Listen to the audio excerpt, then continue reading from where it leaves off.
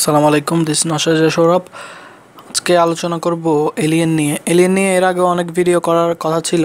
আজকে থেকে অনেক মাস আগেই ভিডিও দেওয়ার অ্যানাউন্সমেন্ট করেছিলাম। এখন ভিডিওটা বানাচ্ছি, ফাইনালি সময় পেয়েছি। এলিয়েনের ভিডিওটা হচ্ছে আমাদের আলোচনামূলক ভিডিও হবে। এখানে কোনো রকম লেখালেখি হবে না, একটু স্লাইডের মধ্যে আমরা আজকে আলোচনা করব আসলে কি এলিয়েন এক্সিস্ট করে। আমার ইনবক্সে দুই একজন লিখেছেন যে আপনি কি মানেন এলিয়েন এক্সিস্ট করে। আমি তাদেরকে ওভাবে করে উত্তরটা দিতে পারি নাই, ওই জন্য আজকে ভিডিওটা করতেছি। এর আগেই বলছিলাম ভিডিওটা করব, তাহলে শুরু করা যাক, কারণ এই চ্যানেলটার মধ্যে একটা এলিয়েন সম্পর্কে ভিডিও থাকা প্রয়োজন। সো আলোচনা করতে থাকি এলিয়েন নিয়ে। প্রথমে আমরা একটা বিষয় লক্ষ্য করি যে এলিয়েনের যে আকৃতিটা আছে বা আকার আমাদের সামনে কেমনভাবে এসেছে। যেমন এই যে একটা ছবি দেখতে পাচ্ছি, ছবিটার মধ্যে দেখতেছি যে একজন শুয়ে আছে। ওর যে একটা আকৃতি ওটা আমাদের কাছে মোটামুটি এমন, বা যে কোনো একটা এলিয়েন নিয়ে ফিল্ম দেখলে বা যে কোনো টিভি সিরিজ যা এলিয়েনের উপর ভিত্তি করে করা, এলিয়েনের আকৃতি এভাবেই আমাদের কাছে ফুটে এসেছে। আর বেশিরভাগ যেমন একটা ইম্পর্ট্যান্ট নিউজ বা ইম্পর্ট্যান্ট তথ্য হচ্ছে যে এলিয়েন নিয়ে সবচেয়ে বেশি মজার ছবি হচ্ছে যে ম্যান ইন ব্ল্যাক সিরিজে কিন্তু অনেক রকম এলিয়েন নিয়ে আলোচনা করা হয়েছে, বা ওদের যে আন্ডারগ্রাউন্ড অফিস আছে ওখানে অনেকগুলো এলিয়েন দেখানো হয়েছে বিভিন্ন আকৃতির। ওটা একটু ফ্যান্সি টাইপের হয়ে যাচ্ছে, কিন্তু নর্মালি এলিয়েনের আকৃতিটা আমাদের কাছে এমনই। মোটামুটি ছোটো থেকে আমরা এরকম একটা আকৃতি দেখে আসছি এলিয়েনের, মুখটা একটু চিকন টাইপের, মানে এই টাইপের একটা আকৃতি। এটাই বেশিরভাগ পরিচিত এলিয়েনের আকৃতি, বা এরকমই দেখতে পাওয়া গিয়েছিল, এরকম কিছু নিউজ পাইছিলাম আমরা। বিভিন্ন ধরনের নিউজ আছে, অনেক ধরনের কনস্পিরেসি থিওরি আছে এলিয়েন নিয়ে, ওগুলো নিয়ে আলোচনা করা যাক। তো প্রথমে আমরা আলোচনা করব মিশরের পিরামিড নিয়ে। এরা এলিয়েনের উপর ভিডিওতে এটা নিয়ে আলোচনা করছি কারণ পিরামিড নিয়ে অনেক কিছু বলা যায়। এটা হচ্ছে সপ্ত আশ্চর্যেরই একটি, আর এটা অনেক পুরানো। ওই যে পুরানো ব্যাপারটা আমি দেখানোর জন্য একটা উইকিপিডিয়ার একটা অংশ এখানে আনছি। উইকিপিডিয়ার অংশ কারণ উইকিপিডিয়া হচ্ছে আমরা বিশ্বাসযোগ্য একটা প্ল্যাটফর্ম বলতে পারি, যেখানে উল্টাপাল্টা নিউজ নেয়। কারণ এগুলো হচ্ছে কনস্পিরেসি থিওরি আছে, এগুলো নিয়ে বিভিন্ন জায়গায় বিভিন্ন ধরনের লেখা থাকতে পারে। ওই জন্য আমি এই জিনিসটা আনছি যে বোঝানোর জন্য যে পিরামিড যেটা আছে, এই যে পিরামিড হচ্ছে 5000 বছর আগের। দেখা যাচ্ছে এখানে 5000 বছর আগের। 5000 বছর আগে টেকনোলজিক্যাল যে উন্নয়নগুলো হয়েছিল তা কতটুকু অগ্রসর হইতে পারে বা হয়েছিল, এটা আমরা এমনি বুঝতে পারতেছি।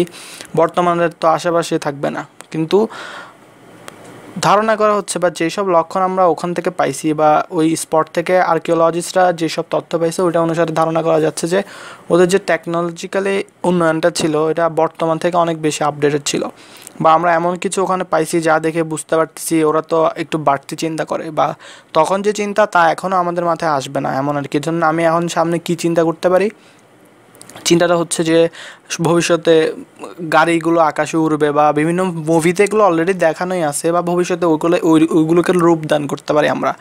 যে বাসার সামনে আমরা 6 তলার উপর আসলাম, 6 তলার উপরে একটা গাড়ি এসে হাওয়ার মধ্যে ভাসবে, আমরা গাড়িতে উঠবো, এরপর ডেস্টিনেশনে হাওয়াতে যাব। মানে স্ট্রেট লাইন ডেস্টিনেশন যদি হয় সেক্ষেত্রে খুব তাড়াতাড়ি ডেস্টিনেশনে পৌঁছাতে পারি, যেমনটা বিমানে পৌঁছাইলে তাড়াতাড়ি যাওয়া যায়, এই টাইপের বিষয় আর কি। তো এটা আমরা এখন চিন্তা করতেছি, বা ফুয়েল এমিশন অনেক কমবে, কত রকমের চিন্তাভাবনা আসতে পারে, বা রোবটের যুগ আসবে ওরকম আর কি। বা যদি ফিজিক্সের চিন্তা করি তাহলে তো বাদ দেন, এগুলো নাই বলি। মলিকুলার বিষয়গুলো বা কোয়ান্টাম ফিজিক্সের কথাগুলো, ওইটা তো আরও যুগান্তকারী অনেক কিছু আছে, ওগুলো সরাসরি দেখতে পারতেছি না, কিন্তু এইসব টেকনোলজিক্যালি উন্নয়নগুলো আমরা এখন ভাবতে পারি, বা টাইম ট্রাভেলিং সম্ভব হবে সামনে। কিন্তু তখনকার যেই মানুষরা ছিল 5000 বছর আগে, ওদের চিন্তাগুলো কী পরিমাণ যে আপডেট ছিল তা আপনারা তখনই জানবেন যখন পিরামিড নিয়ে বিভিন্ন ভিডিও দেখবেন। পিরামিড নিয়ে কিছু ইতিহাস বা রহস্য আছে 5000 বছর আগে। এটা দেখানোর কারণ হচ্ছে তখনকার মানুষের মতো চিন্তা করতে হবে আমাদের। হ্যাঁ, একটা কথা হচ্ছে যে পিরামিডগুলো বানাইছে কারা, বা পিরামিডের যে কনস্পিরেসিটা আছে ওটার ক্ষেত্রে দাঁড়ায় যে এত বড় বড় পিরামিড দেখতে পাচ্ছি আমরা, এগুলো এখানে লাগতেছে এভাবে, কিন্তু সামনে যদি ছবিগুলো দেখি আরও তখন বুঝতে পারবো যে পিরামিডটা আসলে কি। এটা অনেক পুরান একটা ছবি, যেখানে পিরামিড কিন্তু অনেক রকম আছে, যে এই যে আকৃতিগুলো বানাইছে, আকৃতিগুলো কীভাবে খণ্ডন করছে, বা এখন আমরা যদি বিভিন্ন ধরনের আর্কিটেকচারাল কিছু ইনভেনশন দেখি এখনকার আমলে, এগুলো কিন্তু এখন খুবই ইজিলি করা যায়, কিন্তু 5000 বছর আগে মানুষদের এই ধারণা বা এরকম কিছু একটা করার মতো ক্যাপাসিটি কীভাবে বিল্ড হয়েছে ওটা তো আমরা বুঝতে পারতেছি না। ঠিক আছে, এরপরে দেখা যাচ্ছে যে পাথরগুলো, পিরামিডের পাথরও তো এখানে দেখা যাচ্ছে কি একটা লাগতেছে, পাথরটা তোর বোঝা যাচ্ছে না, কিন্তু এখান থেকে যদি একটা ছোট অংশ কেটে নিই বা ওরকম একটা অংশ দেখি তাহলে পাথরগুলো মোটামুটি এই টাইপেরই, এত বড় বড় পাথর। এখন এখানেও তেমন ভালো বোঝা যাচ্ছে না পাথর কত বড়, তাহলে এটাতে দেখি যে পাথরগুলো কত বড়। যে দুটো ছেলে দেখা যাচ্ছে, এগুলো বিভিন্ন ধরনের ছবি নিছি আমি, পাথরগুলো কত বড় এটা বোঝার জন্য। এগুলো হচ্ছে পাথর, অনেক বিশাল বিশাল পাথর। আর এটা দিয়ে একটা যদি ঢিপি তৈরি করে দিলে কত বড় হইতে পারে দেখেন, একটা মানুষ আর পাথরের দৈর্ঘ্যটা দেখেন কিংবা 5-6 ফুট, এরপর স্কোয়ার হিসাব করলে এটার ওজনটা চিন্তা করেন কয় টন হইতে পারে।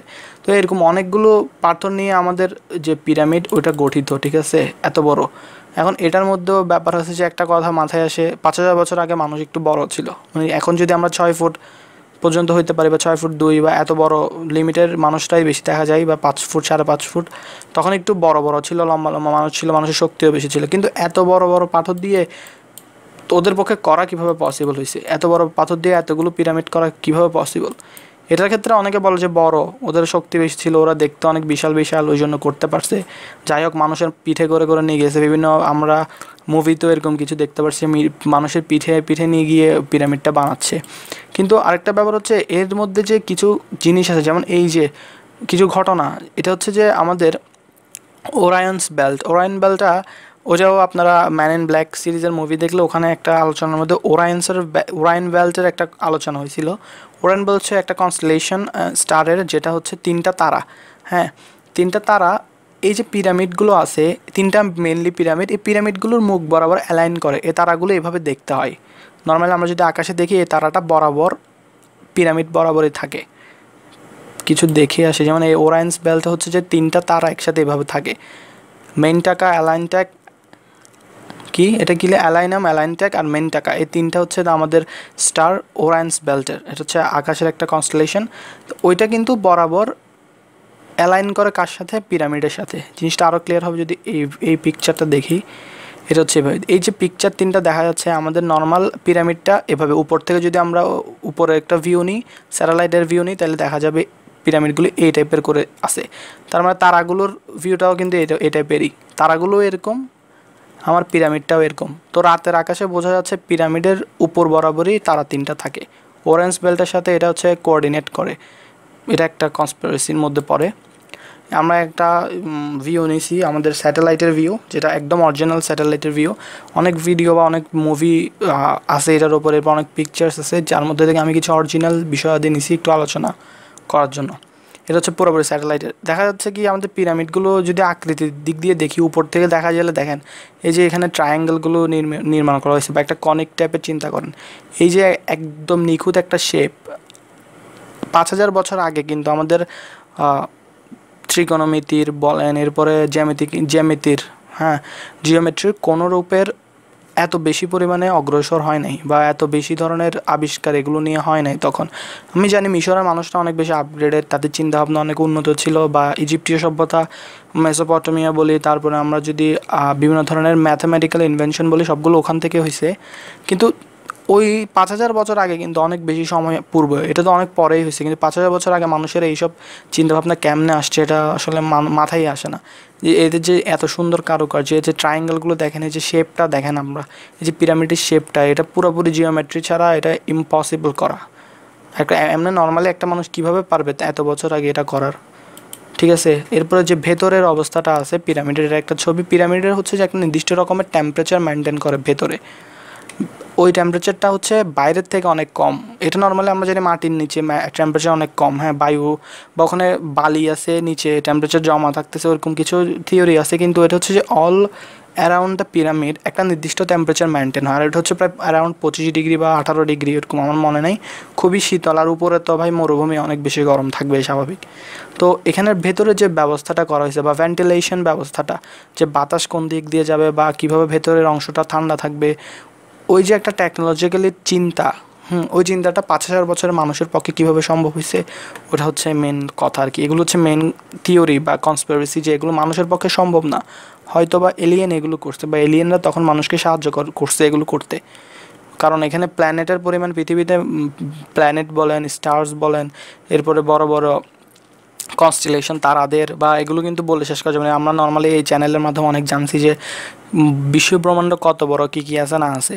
তাহলে এত কিছুর মধ্যে পৃথিবীর মতন একটা ছোট জায়গায় যদি আমাদের এতগুলো মানুষের প্রায় 750 কোটি মানুষের বসবাস থাকতে পারে, আর যদি আমরা অনুজীব তনুজীব নিয়ে যা কিছু আছে, যদি প্রাণ নিয়ে কথা বলি, এখানে প্রাণ তো ট্রিলিয়ন ট্রিলিয়ন প্রাণ, তাহলে এতগুলো তারা একটা না একটার মধ্যে বা কোথাও না কোথাও অবশ্যই অবশ্যই প্রাণের অস্তিত্ব থাকবে, এবং তারা আমাদের থেকে আপগ্রেড হইতে পারবে। ওটা আলো আলো নিয়ে চিন্তা করলে আরও বেশি, বা আপেক্ষিকতা আইনস্টাইনের থিওরি নিয়ে চিন্তা করলে আপগ্রেডেশন কিন্তু ওদের আমাদের থেকে উপরে থাকার কথা। আবার অনেকগুলো আছে আমাদের থেকে অনেক নিচে, বা আমরা এখানে যদি প্যারালাল ইউনিভার্সের থিওরিগুলো ঢুকাতে চাই ওটাও পারি। তাহলে ওই আলোচনাগুলো কিন্তু আগে করা আছে, ওগুলো চিন্তা করলে অন্য প্ল্যানেটে এলিয়েনের অস্তিত্ব থাকাটা একদমই স্বাভাবিক। পরবর্তীতে দেখি যে এখানে মানুষরা যেই ব্যাপারগুলো, যে বিভিন্ন টুরিস্টরা ছবি টবি তুলতেছে, এখানে দেখেন এলিয়েন যে বানাবে বা বানাইছে বা মানুষকে সাহায্য করছে, এগুলো অনেক রকমভাবে প্রমাণ করা যায়। যেমন এখানে ভেতরে যে আপনার অবস্থাটা মানুষ নিজেরাই দেখে আসছে, এগুলো কিন্তু বানানো কোনো কথা না, ঠিক আছে। পরবর্তীতে আমরা দেখতে পাচ্ছি একটা ছবি, এই ছবিটা হচ্ছে খুবই কমন। এটা হচ্ছে তখন যখন আমাদের সাদা কালো টিভি, বাংলাদেশে তো অনেক অনেক গত কিছুদিন আগে বলতে গেলে সাদা কালো টিভিটা ছিল, কিন্তু বিদেশে কিন্তু অনেক পরবর্তীতে 1947-এও সাদা কালো ছিল, কিন্তু 60-70-এর দিকে কিন্তু কালার প্রিন্ট, বা তার আগেও কালার টিভি আসছে, বা এমন কিছু ক্যামেরা ইনভেন্ট হয়েছে যেগুলো দিয়ে খুব ভালো ভালো ছবি দেখবো। এটা হচ্ছে অনেক পুরানো ছবি, ঠিক আছে। সাদা কালো ক্যামেরা দিয়ে কিন্তু এই ছবিটা তোলা। তো এই টাইপের যে একটা আকৃতি ইউএফও, এগুলো কিন্তু আমরা সচরাচর দেখে আসছি বিভিন্ন মুভিতে দেখে, কিন্তু তখন এই মানুষরা এই ছবিগুলো তুলছে।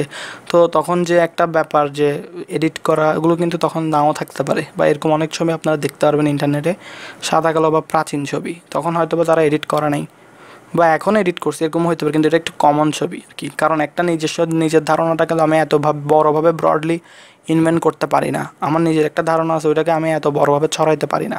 তো এটা কীভাবে ছড়াইছে, এটার মধ্যে তো কিছু না কিছু সত্যতা থাকবে, অবশ্যই থাকবে। পরবর্তীতে আমরা মিশরের একটা এনশিয়েন্ট একটা নিদর্শন দেখতে পাচ্ছি, যেখানে বিভিন্ন ধরনের আকৃতি নিয়ে আলোচনা করা হয়েছে। কারণ এইগুলো নিয়ে অনেকগুলো ভিডিও আছে ইউটিউবে, নর্মালি আমরা এখানে জাস্ট আলোচনা করতেছি। এখানে যে আকৃতিগুলো দেখেন, এই যে আকৃতিটা পুরো হেলিকপ্টারের মতো লাগতেছে, ঠিক আছে। তারপরে এই যে স্পেসশিপের মতো কত আকৃতি, এগুলো স্পেসশিপের আকৃতি বলতে পারেন।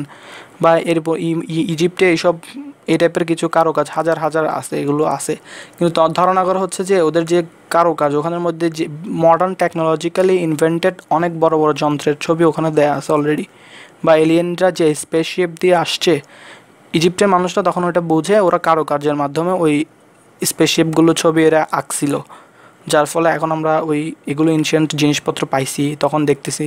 তাহলে এটা বোঝানো হচ্ছে যে কিছু জায়গায় এমন আলোচনা করা হয়েছে যে ওরা যে স্পেসশিপগুলো নিয়ে আসছে বাইরে থেকে পৃথিবীতে, এলিয়েনরা, মিশরের মানুষরা কী করছে, ওগুলোরই ছবি কারুকার্যর মাধ্যমে খুদে খুদে পাথরে লিখে রাখছিল বা এভাবে আঁকছিল আর কি, যা আমরা এখন পাই। এটাও একটা প্রমাণ হিসেবে ব্যবহৃত হয়। এরকম অনেক অনেক ছবি আছে, এটা জাস্ট একটা নিলাম। এরপর রসওয়েল একটা জায়গা আছে, এটা মেক্সিকোতে মেবি। ওখানে এটা 1947 সালের একটা ছবি, একটা নিউজ পেপারের, মানে রসওয়েলের একটা একটা নর্মাল একটা ছোটো শহর, রসওয়েল শহরের একটা নিউজ পেপার, যেখানে আলোচনা আসছে যে ফ্লাইং সসারের, অর্থাৎ আমরা যাকে এলিয়েন যেটাতে করে আসে তাকে আমরা ফ্লাইং সসার বলি বা ইউএফও, ওইটা দেখা গেছিলো। জানি 1947 সালে ওইটা আমাদের মানে লোকাল যে নিউজ পেপার ওইটাতে আসছে রসওয়েলের। এর পরবর্তীতে রসওয়েল নামক একটা স্থান আছে যেখানে এত বেশি কনস্পিরেসি আছে ওই শহরটার মধ্যে। ওই শহর ঘিরে অনেক অনেক প্রায় 10-15টা বড় বড় ধরনের কনস্পিরেসি শুধু একটা এরিয়া নিয়ে আছে, ওইটা হচ্ছে রসওয়েল এরিয়াটা। ওখানের মধ্যে এলিয়েন সাইটিং নিয়ে অনেক কিছু আছে, যে আমরা সামনে দেখব। পরবর্তীতে বারমুডা ট্রায়াঙ্গেল, সবাই জানি আমরা বারমুডা ট্রায়াঙ্গেল হচ্ছে তিনটা দ্বীপের মাঝখানে এমন একটা এরিয়া যেটা হচ্ছে একটা ট্রায়াঙ্গেল অ্যালাইন হয়, যেমনটা অরেন বেলস যেভাবে করে, এভাবে তিনটা দ্বীপের মাধ্যমে আমরা চাইলে একটা ট্রায়াঙ্গেল আঁকতে পারি। যে ট্রায়াঙ্গেলের ওখানে বিভিন্ন ধরনের অবজেক্ট, যেমন আমাদের শিপ, এরপরে এরোপ্লেন, এগুলো যদি যায় তাহলে ওদের ঠিকানা পাওয়া যায় না, অনেকগুলো হারাইছে। এগুলো হচ্ছে বাস্তব ঘটনা যে বারমুডা ট্রায়াঙ্গেলে বড় বড় স্পেসশিপ, অনেকগুলো শিপ হারাইছে, যা এখনও খুঁজে পাওয়া যায় না। ওইটা যে রেডিও কানেক্টিভ আছে বা স্যাটেলাইটের মাধ্যমে যে কানেক্টেড থাকে, ওই কানেকশনটা লস হয়ে জায়গা যদি এইখানের মধ্যে যায়। এরকম অনেক ধরনের এই যে বারমুডা ট্রায়াঙ্গেল, ওইটা নিয়ে অনেক বড় ধরনের আলোচনা করা যায়। কিন্তু এমন কিছু থিওরিস্ট বলে যে বারমুডা ট্রায়াঙ্গেল এলিয়েন আছে, এলিয়েনদের এমন কিছু ছিদ্র বা এমন কিছু মানে ব্ল্যাক হোল টাইপ বা ওয়ার্ম হোল চিন্তা করতে পারেন, ওরকম কিছু একটা আছে বারমুডাতে, বারমুডা ট্রায়াঙ্গেলে, যেখানে আমরা যদি শিপ টিপ যাই ওরা কী করে ওখানে চলে যায় বা এলিয়েন অ্যাবডাকশন হয় এই এরিয়াগুলো থেকে, ওরকম অনেক ধরনের কথা বলা আছে বারমুডা ট্রায়াঙ্গেল নিয়ে। এটাও একটা মিস্ট্রিয়াস প্লেস যেখানে এলিয়েনের উপস্থিতি সম্পর্কে অনেক আলোচনা করা আছে। পরবর্তীতে এখন আমরা দেখব একটা স্লাইড দেখব, যে স্লাইডের মাধ্যমে আমরা ইন্টারনেট ব্রাউজ করে কিছু ওয়েবসাইট দেখব। এখন ওয়েবসাইটে কি বলা আছে এলিয়েন নিয়ে তা একটু দেখে ফেলা যাক। এখন আমরা দেখতেছি এখানে একটা উইকিপিডিয়ার আওতায় একটা পেজ, কারণ উইকিপিডিয়া একটা নির্ভরযোগ্য প্ল্যাটফর্ম যেখান থেকে আমরা এই নিউজগুলো দেখতে পারি, কারণ এখানে যেগুলো থাকবে ওগুলো অনেক অরিজিনাল, ওইটা আমরা অরিজিনালভাবে বিবেচনা করতে পারি এগুলোকে, বা এখানে কোনো উল্টাপাল্টা জিনিসপত্র নাই, যেহেতু এটা একটা মানে আলোচিত সমালোচিত একটা টপিক এলিয়েন, তো ওইটার যে রেফারেন্সগুলো থাকবে ওটা মাস্ট বি অনেক বেশি ভালো হইতে হবে, যার ফলে মানুষ বিশ্বাস করবে বা অনেকে বিশ্বাস করবে না। যেহেতু আমার মতামত দিচ্ছি এখানে, আমি উইকিপিডিয়া একটা খুবই ভালো সোর্স যেখানে সঠিক ইনফরমেশন দেয় আমার মতে। আচ্ছা, এখানে দেখতেছি রজওয়েল ইউএফও ইনসিডেন্ট। এখানে হচ্ছে রজওয়েলের এই যে এর আগে দেখাইছিলাম আমাদের যে নিউজ পেপারের পার্ট, এটা হচ্ছে রজওয়েল daily record July 8, 1947 announcing the capture of A flying saucer. Announcement করছে এরা যে একটা ফ্লাইং সসার ওরা দেখছিল। এটা লোকাল একটা নিউজ পেপারে হচ্ছে পাবলিশ হয়েছে। এখন কথা হচ্ছে তখন 1948 সাল, অনেক পুরানো। তখন মানুষরা হঠাৎ কিছু একটা উল্টাপাল্টা দেখে হয়তো এলিয়েনের ইউএফও মনে করছে, এরকমও হইতে পারে, ঠিক আছে।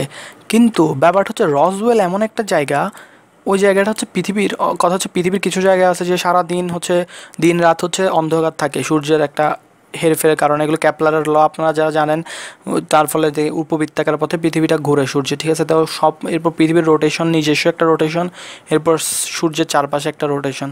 সো এগুলোর কারণে কিছু কিছু স্থানে ঠান্ডা, কিছু গরম হয়, যেমন কিছু জায়গায় আপনার বরফ পড়ে, এগুলো কি রোটেশনের জন্য বা একটা মানে ট্রুথ, একটা ইউনিভার্সাল ট্রুথের কারণে হয়। তেমনই এমন একটা কিছু প্লেস আছে যে প্লেসগুলি স্পেস থেকে অনেক হাইলাইটেড, ঠিক আছে। রজওয়েল ওই টাইপের একটা প্লেস হইতে পারে যেখানে বারবার ইনসিডেন্টগুলো হয়। আমরা 1947 সালে হচ্ছে শুরু হয়েছে এগুলো, ঠিক আছে। আর এগুলো হচ্ছে তখনকার যে নিউজগুলো এখানে দেখা আছে ইউনাইটেড স্টেটস আর্মি এয়ারফোর্স, যে এখানে একটা লিঙ্ক বলা আছে এটার কথা হচ্ছে যে আমরা জানি যে এইসব জিনিসপত্রগুলো যে অঞ্চলে হয় এগুলো দেখাশোনা করবে অবশ্যই আর্মির এয়ারফোর্সের মানুষরা। এরপর এরিয়া 51 সম্পর্কে সবাই জানি, এরিয়া 51 নিয়ে কিছু কথা বলবো। এগুলো সবগুলো পরিচালনা করা কিন্তু আর্মি এয়ারফোর্স থেকে, অর্থাৎ যে বিমান বাহিনী আছে ওরা এগুলো, যেহেতু এটা স্পেস রিলেটেড, তো এটা খুবই ভালো একটা রিসোর্স। কারণ দেখেন মানুষ একটা যদি ধরেন এআইবির মতো, এআইবি বলি যেই ম্যান ইন ব্ল্যাক MIB, ওটা একটা সংস্থা, ঠিক আছে, ওটা আমেরিকান একটা সংস্থা। ওরকম যদি একটা আন্ডারকভার সংস্থা থাকে ওটা আমরা কিন্তু জানবো না। কিন্তু এইসব জিনিসের ইনফরমেশনগুলো আলোচিত হচ্ছে কাদের দ্বারা? এয়ারফোর্সের দ্বারা, একটা সামরিক বাহিনীর মানুষ দ্বারা। তার মানে ওরা যে ইনফরমেশন দিচ্ছে তা কিন্তু সঠিক হওয়ার সম্ভাবনা খুবই খুবই বেশি। তাহলে রজওয়েলের বেশি পরিমাণে ইউএফও ইনসিডেন্ট হয়। তার মধ্যে যদি আমরা একটু দেখি, এগুলো সবগুলো আমি উইকিপিডিয়া থেকে দেখাচ্ছি। উইকিপিডিয়া থেকে অনেক কিছু বলা আছে, দেখছে না দেখছে এটা নিয়ে কিছু বই বেরিয়েছে। দেখেন 1980 সালে একটা বই বেরিয়েছে, ওটা হচ্ছে ওই একটা ঘটনার উপর ভিত্তি করে। এরপর হচ্ছে ইউএফও ক্রাশ অ্যাট রজওয়েল 1991, 1991 সালে একটা। এরপর ক্রাশ অ্যাট করোনা 1992, এটাও একটা জায়গা যেখানে যে ল্যান্ডিংটা ল্যান্ডিং হয়েছে, যার ফলে আমরা কিছু ধরনের কনস্পিরেসি পাই যে এলিয়েনরা বের হয়েছিল। আমরা একটা মুভি দেখছি হিন্দি, নাম হচ্ছে যে আমার মনে পড়তেছে না এখন নামটা, কই মিল গিয়া। হ্যাঁ, ওই মুভিতে দেখা গেছে যে স্পেসশিপ থেকে এলিয়েনরা আসছে, এলিয়েন যে স্পেসশিপ ওইটা ল্যান্ড করছিল, এলিয়েনরা নামছে পৃথিবীতে, একটা যাইতে পারে না। এই মুভিতে দেখছি এই যে ধারণাগুলো, বা এলিয়েন নিয়ে অনেক মুভি আছে, ওখানে যে ধারণাটা আসছে, ধারণাগুলো কিন্তু আপনি কারো মাথায় আসে নাই। কারণ আপনি নিজে চিন্তা করে নতুন কোনো কিছু কিন্তু আবিষ্কার করে ফেলতে পারবেন না। এটা হচ্ছে একটা সত্য ঘটনা বা কোনোখান থেকে তো নেয়া। তার মানে এগুলো হচ্ছে এই সকল ইনসিডেন্ট থেকে ইন্সপায়ার হয়ে ওরা এগুলো বানাইছে নিজেরা, মানে বাড়াইছে আর কি। একটা কথাকে বাড়ায়, তিলে তাল করে না ওইরকম আর কি, তিলকে তাল করছে এরা, বাড়ায়। তাহলে ব্যাপারটা বুঝতেছেন। এগুলো যদি বাস্তব না হইতো তাহলে কিন্তু এতগুলো ইনফরমেশন আমাদের সামনে এখন আসতো না, এত ভালো ভালো মুভি বের হইতো না, বা আন্তর্জাতিক কি একটা নতুন ধরনের থিওরি বা কোনো ধরনের ইনফরমেশনকে ছড়াই দিতে পারে নাকি ওয়ার্ল্ড ওয়াইড, পারে না। এরপর দেখা যাচ্ছে 1992 সাল গেল, এরপর the truth about the UFO crash at Roswell 1994, এখানেও কিন্তু একটা আলোচনা হয়েছে, একটা বই। এরপর হচ্ছে দ্য ডেইলি আফটার রসওয়েল, এটা হচ্ছে 1997-এ প্রকাশিত হয়েছে, ঠিক আছে, একটা autobiographical book that the Roswell crash did happen. তাহলে বলা আছে যে একটা অটোবায়োগ্রাফিক্যাল, একজন মানুষ ফিলিপ জে কর্সো, উনি হয়তো বা বলছে যে ওনার একটা অটোবায়োগ্রাফি বলতে ওনার নিজস্ব একটা জবানবন্দি ছিল 1997 সালে এলিয়েনের ল্যান্ডিংটার উপর। হ্যাঁ, তাহলে এটা একটা বই, এগুলো চাইলে আপনারা দেখে দেখে সার্চ করে করে দেখতে পারেন, এগুলো সম্পর্কে ডিটেল জানতে পারেন, ঠিক আছে। তাহলে অনেক উইটনেসও পাওয়া গেছে যারা বলছে যে আসলে আমরা দেখছিলাম। এরপর দেখা যাচ্ছে কি air force reports 1994 to 1997, air force key report দিয়েছিল, ঠিক আছে, এগুলো পড়তে পারেন। এখানে সবগুলো ওরা বলছে যে এরা ল্যান্ডিং হয়েছে, ওইটা সম্পর্কে বলা আছে। এরপর অনেকগুলো এভিডেন্স আছে, এটা রসওয়েলে শুধুমাত্র। হ্যাঁ, রসওয়েলে কিছু একটা কথা আমি এর আগেও এখানে না অনেক আগে পড়ছিলাম যে একটা কার ক্র্যাশ, কারে করে একজন যাচ্ছে, তো তার সামনে ক্র্যাশ হয়েছে, তো ওখান থেকে একটা এলিয়ান ডেড বডি তারা কালেক্ট করছিল। এরপরে ওটা নিয়ে তারা অনেক রিসার্চ করছিল। রিসার্চের কথা সাথে সাথে এটা চলে আসলো এরিয়া 51, এটা সম্পর্কে আমরা সবাই জানি, কারণ আমার চ্যানেলের ভিডিওগুলো যারা দেখে তারা এসব বিষয় অবশ্যই দেখে। এরিয়া 51 হচ্ছে আমেরিকান এয়ারফোর্স দ্বারা পরিচালিত একটা সংস্থা, যেখানে বাইরের ইন্টারস্টেলার অবজেক্টগুলো নিয়ে কাজ করা হয়। যে আমরা বিভিন্ন ধরনের মিটিওরস, অনেক ধরনের যেমন ধরেন আমরা বিভিন্ন ধরনের উল্কাপিণ্ড বা এগুলো পাইছি, পৃথিবীতে অনেক ধরনের উল্কাবর্ষ হয়, তো বাইরের কিছু অবজেক্ট কিন্তু পৃথিবীতে অনেক সময় আসে। কিছু জায়গা আছে যেখানে মাস্ট দেখা যায়, আলাস্কার অনেক অংশের মধ্যে মিটিওরাইট শাওয়ার হয়, যেখানে আমরা অনেক ধরনের অবজেক্ট পাইছি, যে বস্তুগুলো বা যে পদার্থগুলো পৃথিবীতে পাওয়া যায় না তেমন। তাহলে এরিয়া 51 ওগুলো নিয়ে রিসার্চ করে। এমন কিছু বলা আছে যে এরিয়া 51 হচ্ছে এলিয়েন নিয়ে কাজ করে, এটা তো সবাই জানে, বলা আছে, বা এগুলো হচ্ছে কনস্পিরেসি থিওরির মধ্যে কিছু জায়গায় বলা আছে এরিয়া 51 নিয়ে। এরিয়া 51-এ অনেক ধরনের জিনিসপত্র হয়, এবং কিছু জায়গায় আপনারা ইউটিউবে দেখতে পারবেন কিছু মানুষ আছে যারা এরিয়া 51-এ জব করতো, ওদের জবানবন্দি ছিল যে এরিয়া 51-এ ওরা যখন কাজ করতো তখন এলিয়েন নিয়ে কাজ করতো, বা ওরা এমন কিছু করে যা পৃথিবীর মানুষরা জানে না। এগুলো নিয়ে অনেক রকম ভিডিও আছে, ইউটিউবে দেখতে পারবেন, জাস্ট আমরা আলোচনা করছি কারণ এগুলো হচ্ছে একটা প্রুফ বলা যায় এলিয়েন আছে, বা পৃথিবীতে এলিয়েন আসছে, এখনও আছে, এখনও রিসার্চ হচ্ছে ওদেরকে নিয়ে, এই টাইপের কিছু আর কি। পরবর্তীতে আরেকটা লিঙ্ক দেখি আমরা, হিস্টোরি চ্যানেল সবাই দেখি, এটা অনেক এনশিয়েন্ট জিনিসপত্র নিয়ে আলোচনা আছে। এরপর হিস্ট্রি চ্যানেলে অনেক ডকুমেন্টারি আছে বিভিন্ন ধরনের জিনিস নিয়ে, বড় বড় সায়েন্টিস্টরা সেই ডকুমেন্টারিগুলো করে। হিস্ট্রি চ্যানেলে আমরা এলিয়েন নিয়ে একটা আর্টিকেল দেখছি, যেখানে বলা আছে, আর্টিকেলের থিমটা হচ্ছে do aliens exist, most complaining evidence of alien existence. তো এখানে কি বলা আছে, যেমন ছবিটা দেখা যাচ্ছে, পরিচয় মানে অনেক বেশি পরিচিত ইউএফওর যে একটা আকৃতি আছে। আমি বলতেছি আমার চিন্তা শক্তি দিয়ে আমি কোনোদিন একটা সুন্দর একটা আকৃতি পাবলিশ করতে পারবো না। এই যে এলিয়েন স্পেসশিপের আকৃতি, ওটা হচ্ছে ওয়ার্ল্ড ওয়াইড পরিচিত তখন থেকে। পরবর্তীতে এখানে আরও কিছু জিনিসপত্র আছে যে এনশিয়েন্ট এভিডেন্স, কি যেমন মিশরের পিরামিডের যে ছবিগুলো, এটাও একটা এনশিয়েন্ট এভিডেন্সের আওতাধীন। অনেক ধরনের ছবিতে পাইছে কিছু ধরনের, মানে এর একটা ছবির ব্যাকগ্রাউন্ডটা পাইছে ওরকম আর কি। দেখেন এটা হচ্ছে হিস্ট্রি চ্যানেলের, ঠিক আছে, হিস্ট্রি চ্যানেলে উল্টাপাল্টা জিনিসপত্র দিবে না, এটা হচ্ছে মেইন। আমি এই জন্য এগুলো দেখাচ্ছি, উল্টাপাল্টা জিনিস দিবে না এখানে। তো এখানে কিছু আলোচনা আছে। এরপরে যেখানে স্কেলেটন অংশগুলো হচ্ছে করটি, বিভিন্ন ধরনের স্কেলেটন পাওয়া গেছে। আমাদের যে আর্কিওলজিস্টরা স্কেলেটন পেয়েছে যেগুলো হচ্ছে অন্যরকম, যেমন এই মাথাটা দেখছেন পেছনে বর্ধিত, এগুলো পাইছে ওরা খোঁজে, এরকম কিন্তু মানুষের মাথা হয় না, ঠিক আছে। এরপরে কি মানে অক্ষিগোলকটা দেখেন, এরপরে ওর যে facial structure, this different from the human করটি। তাহলে এইসব জিনিসপত্র থেকে আমরা বুঝতে পারি যে হয়তো বা এলিয়েন আছে, বা এগুলো যে পাইছি মানে সচরাচর মানুষের তো এভাবে ইভলিউশন হয় না।